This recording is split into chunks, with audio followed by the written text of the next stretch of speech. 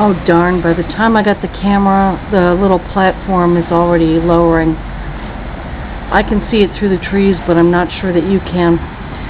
See, when you live in one of these bar buildings, when you move in or out, they do, there you can see at the bottom, I think, maybe.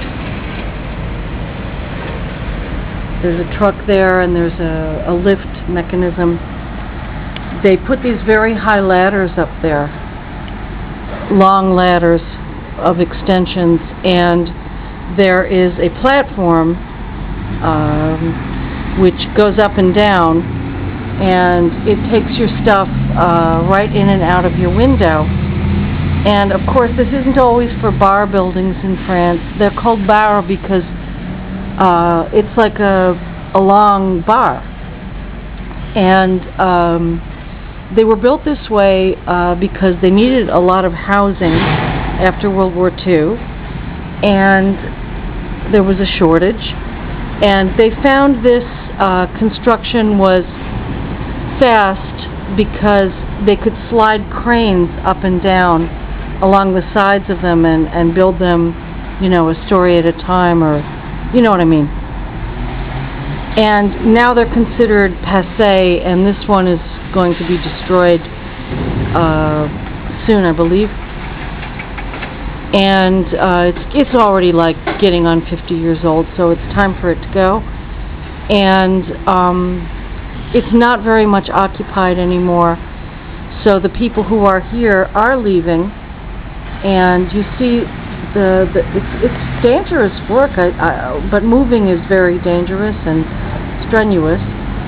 And they're balancing, it looks like a freezer unit or something up there.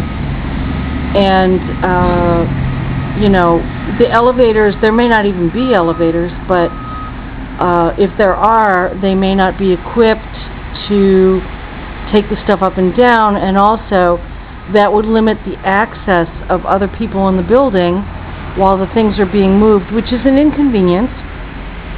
It's also potentially dangerous because, you know, I don't see any fire escapes here, you know.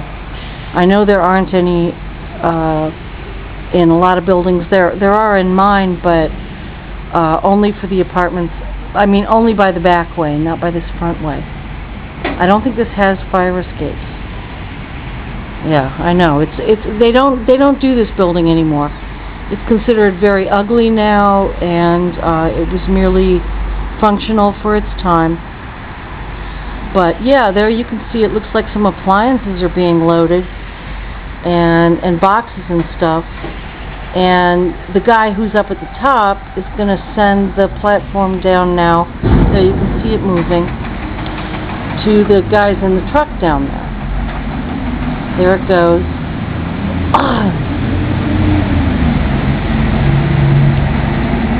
I was going to say, some of the very, very old buildings in alleys and stuff, and up steps and everything, I mean, there's really no access to these places. So if you want to buy a grand piano or something, or whatever,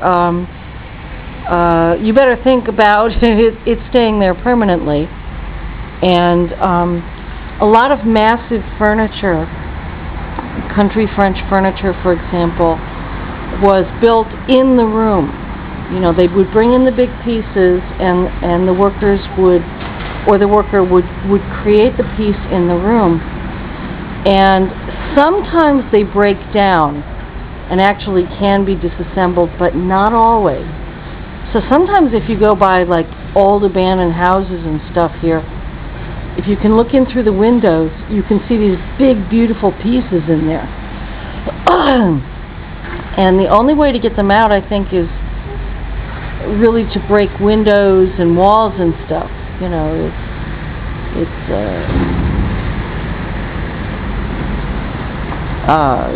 it's quite something to consider. Well, moving is hell.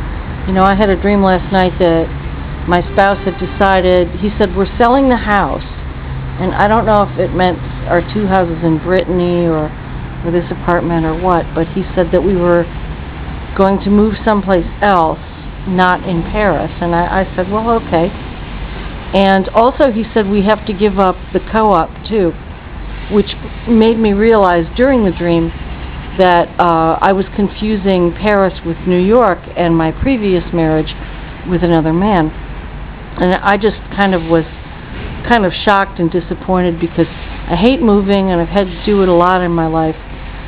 But I was sort of like, well, you know, maybe I'll like it better. I'll just go along with him and make the best of it that I can. He's usually made good decisions for us, so, you know, I'll just do it.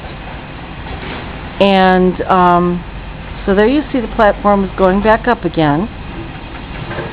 And looks like somebody's leaving because, you know, they do have to vacate this building. And, you know, they can't just kick people out. This is across the street from me. It's a social housing project, you know. So everybody, it takes years, but everybody has to be properly relocated. And then they're building new logements behind this, a few of which will be private, apparently, but most of which are still, you know, subsidized housing for people of modest means. And it's a very good thing. And I know that this building looks really ugly. I mean, it really does look ugly. So does mine, in fact, which is a private building. But a lot of these HLM, as they're called here, the apartments are great, and people just are on waiting lists for years to get one. And then they don't want to leave. You know, they don't want to be relocated to even a smaller one. France has a problem with reassessing people's situations. I know that my my in-laws here were living in an HLM in the Comble-en-Bicêtre, which is a near suburb of Paris. It's right on the border, down more in the south. It's in the Marne-la-Vallée département. And it's very risky. You have to clear below and make sure nothing falls, that's for sure. And when they, I know that they had a neighbor who became single, I think widowed, and they wanted him to move. And he did, everything was okay. And once my husband left the home with his parents, the apartment that they had, where they had been for decades, it would have been a problem for them to stay there indefinitely because they had an extra bedroom and it was really, you know, too much space for a retired couple who no longer had a child with them. So they did the right thing and they reported their intention to retire to their homes in Brittany, but said they needed time, and everybody said, okay, fine. And they left properly, everything was done properly, and then the apartment was rehabbed, and it was re-rented to another middle-income family. So it's a good system, but it moves very, very, very, very slowly. And then you have old buildings like this. Of course, I didn't buy this apartment for the great view.